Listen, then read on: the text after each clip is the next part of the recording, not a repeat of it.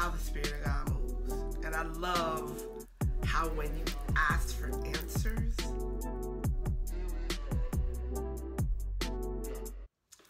hey beautiful ones, Fran here, back with another really quick video. So today I am back with a message that I got this week around money. So before I go any further, I just want to say thank you for being here. Thank you for subscribing. Thank you for watching. I am probably a little somber and kind of like very monotone. I just got through praying, so I'm still a little elevated in spirit, and I want to get this message out to you guys. I think it's really important. So I titled this video, "Here's Why You Don't Have Money," right? And this is the reason that I titled that video, "Here's Why You Don't Have Money." So on the channel, we talk a lot about manifesting and creating our lives and how we marry the physical with the spiritual. So we marry the Word of God with the physical teachings of the laws of attraction and the laws of the universe, the laws of giving and receiving, the law of reciprocation, the laws of the universe that go hand in hand with the biblical teachings and the spiritual teachings of creation and manifesting, right? So today during my prayer time, I was really praying about situations, emails, conversations that I've had this week. And a lot of you will email me, and even if I don't email you back, I read each and every email. And I try to find a way to address it universally across the board, especially if I keep seeing the same thing over and over and over again. And a lot of you have really had some victories and some triumphs in your manifesting and creating, and you're seeing the ball rolling, and you're very happy and you're very excited about, you know, your income and about money coming to you from, you know, unexpected sources, etc. And I'm very thankful for that. But I'm still also be very purposeful about those of you that are still finding it a little difficult to call in and create money in your life. Because to me, that's really like extremely important. Because living in lack and limitation means that your mindset is locked on the source. Your mindset is not fully understanding who the source of your abundance is. And I think that once we understand that God is an all-providing, never-ending, always giving source, and is the source of substance that is invisible, meaning the heavenly substance, then you begin to have a different perspective about creating, manifesting money, and how it comes to you and why it comes.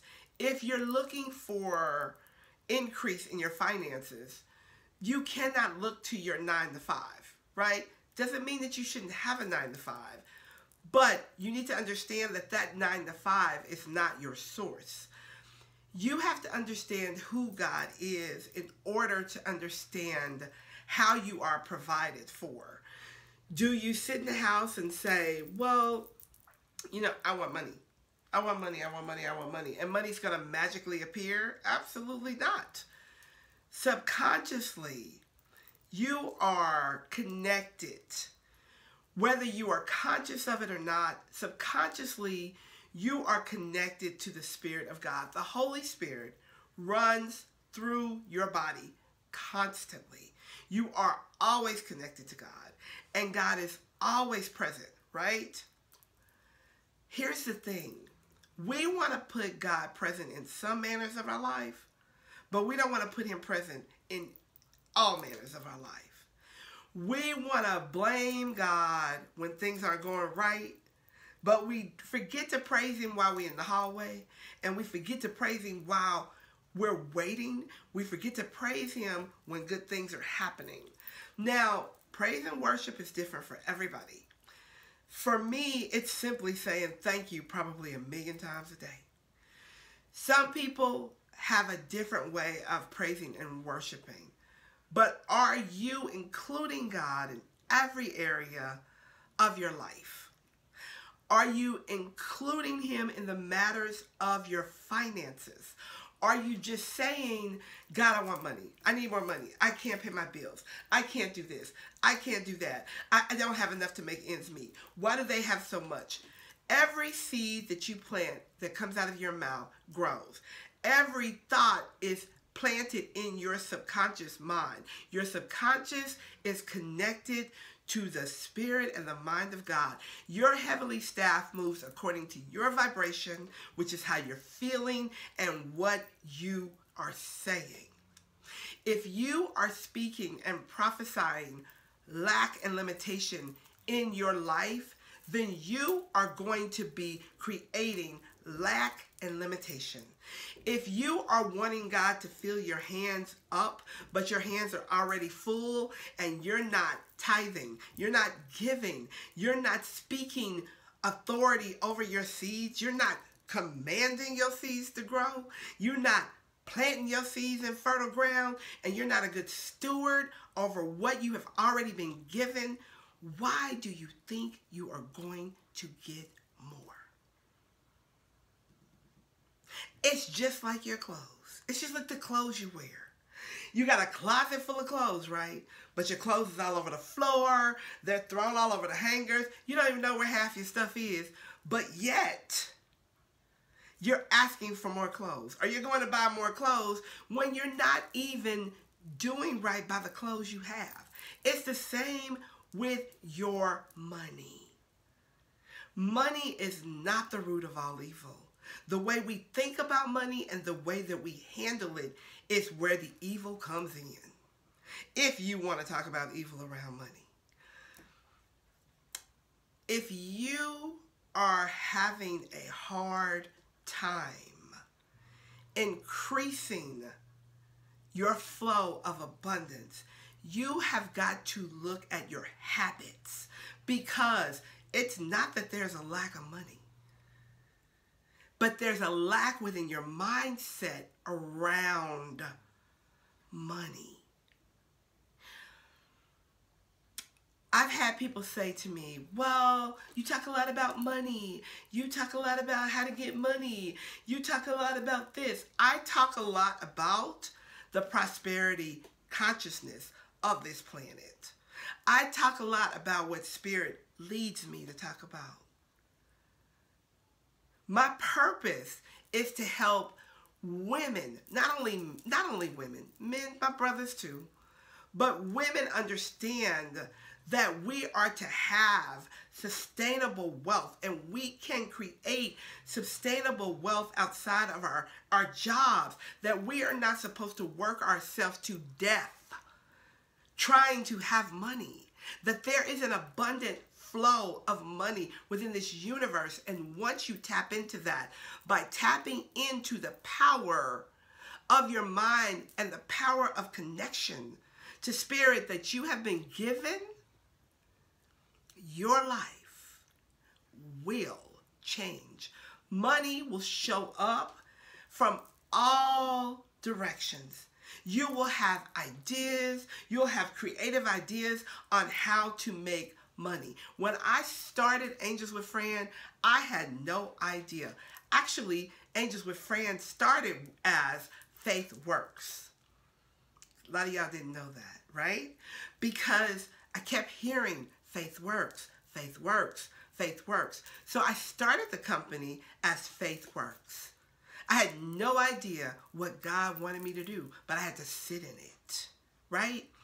I had to sit in it when I was uncomfortable. I had to sit in it when I was broke. I had to sit in it when I wasn't happy. I had to sit with me, my thoughts, my behaviors, how I was acting, what I was speaking, how I would read my word and then put my Bible down and get up and say something negative. I had to understand that life and death was in the power of my tongue. And that I had been given a gift that nobody could take away from me. And that is the gift of the power of connection to God that is priceless. See, people can tell you that there's a magical genie and you can rub that genie and you can say, oh, genie, I have these wishes. Or they can tell you that there's other ways around it. But there's no way around God. God is your source. He is the only source. And every direction and every way you are receiving any kind of income right now, believe you me, God is in the midst of that. So the message is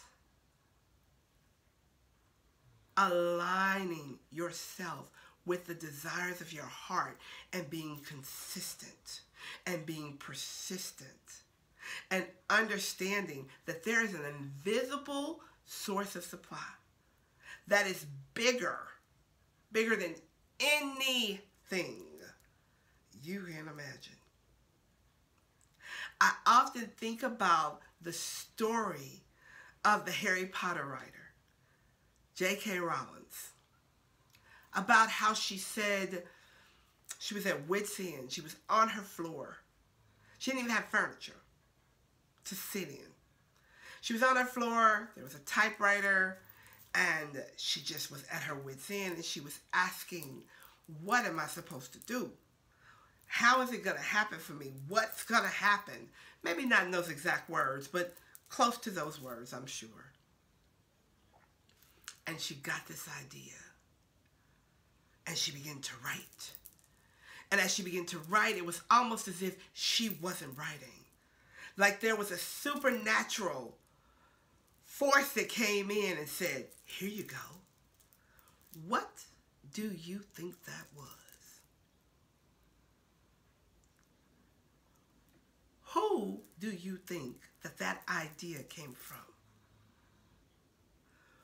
What source do you think said, take that to JK, because she's sincerely asking me, and she has no resistance to it.